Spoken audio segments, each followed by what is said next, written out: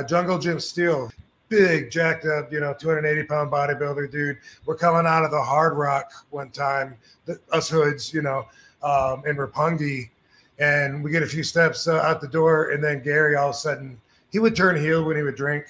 They called him Hyde, and he turned heel on Jim, and he was just like, "I'm not going anywhere with this fucking pussy," and whoa, where's this coming from? He's like, "Fuck that, I'm not going anywhere with him. You're Ace's boy."